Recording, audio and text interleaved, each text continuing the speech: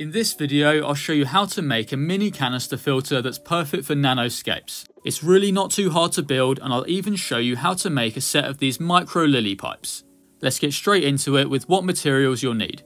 Firstly, you're going to need an airtight container that will be the main body of the canister filter. This is a small plastic beaker that only cost about £2. Next is a small brushless water pump. This one is powered by USB and it only pushes 150 litres per hour.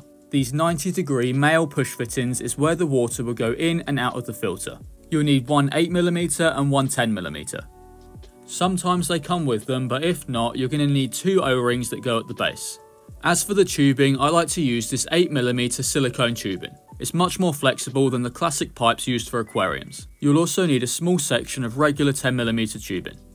To make the lily pipes, I'll use these high-grade plastic straws along with some suction cups that will hold them to the glass. I'll make sure to put some links for all these materials in the description below. Now let's start making the filter. I'll start by pushing the O-rings onto the end of the push fittings. Next, I need to make some holes, so I'm going to place down a cutting mat so I don't destroy my desk. The first hole I'm going to make is in the lid, which is where the water will flow into. I'll roughly drill the hole in the middle, but it doesn't have to be too precise.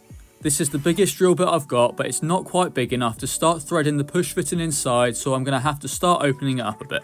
This is simple enough with a file. It would certainly be easier to have the right size drill bit, but sometimes you've got to work with what you've got.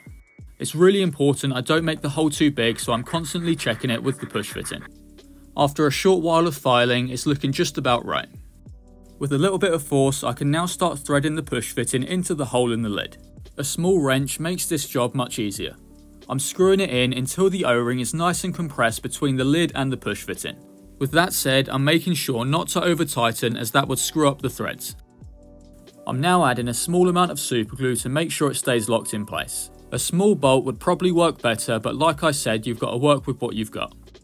Now I'm going to attach the push fitting at the bottom of the filter, which is where the water will flow out from. I'm trying to get it as low as possible without it touching the ground. I'm now going to repeat the same process of drilling the hole, filing it out and then screwing in the push fitting. I'll also add a few more drops of super glue to keep it locked in place.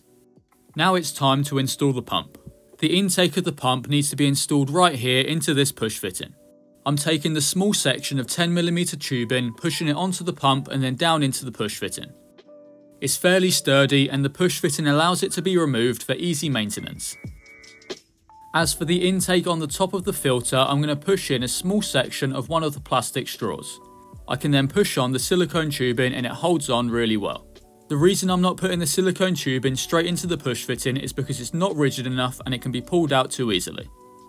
That's the main part of the filter pretty much complete, but it's definitely going to work better with some media inside. I'll start with some gravel to give it some weight and stop it toppling over too easily.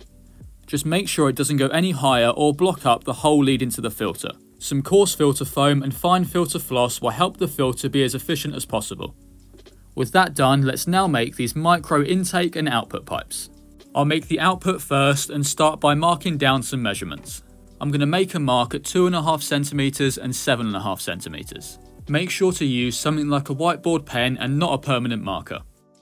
Next, I'll take a small piece of tape and block up one of the ends. This is some fine sand and I'm going to use a funnel to pour it into the straw. I'll explain the purpose of the sand shortly.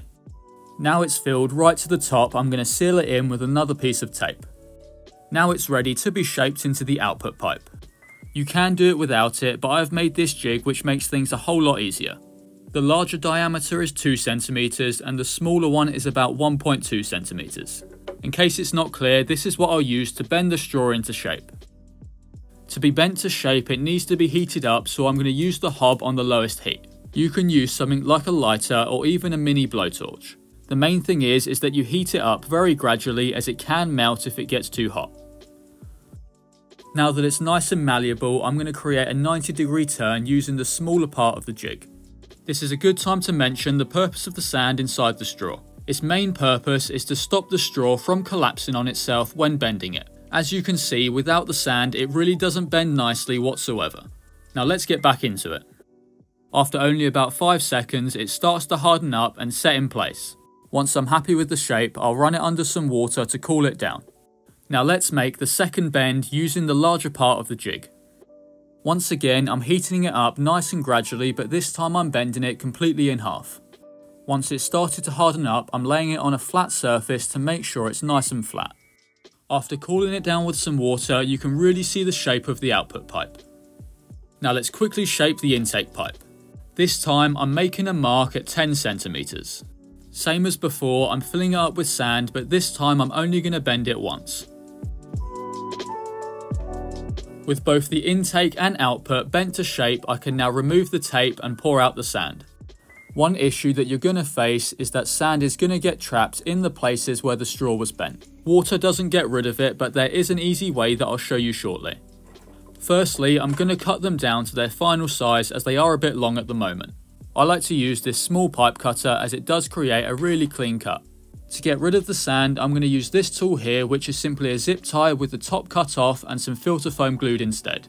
I'll then push the end all the way inside until I can grab it and then pull it all the way through. This dislodges all the sand, and after a quick rinse, it's nice and clean. You could leave the intake as it is and it will still work, but I like to add some small slits and cover up the bottom.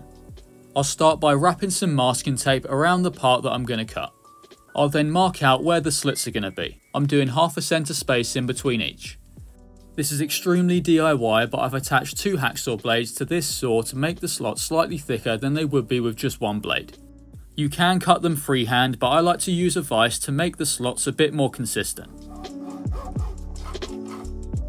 Now the slits have been cut out, I can take the tape off and clean them up with a sharp blade. It goes without saying to be really careful. After a short while, it should look something like this. To cover up the hole in the bottom, I'm going to cut down this small end cap and then place it on. If you don't want to go through the stress of making these small lily pipes yourself, I have got some available on my website. Due to their small size, I can ship them globally for only $5, so check them out if you're interested. I'll put a link in the description and in the pinned comment. The intake and output pipe can now go on the end of the silicone tubing with the suction cups attached. After priming the filter by pouring some water in it, I can turn it on and the Nano Canister filter is up and running. It really does have some good flow for its small size, and I absolutely love the adjustability of these small lily pipes. I can easily twist it to change the direction of flow or even lift it up to create more agitation on the surface. I hope you found this video useful and have a go at making one of these micro canister filters, as they really do work well.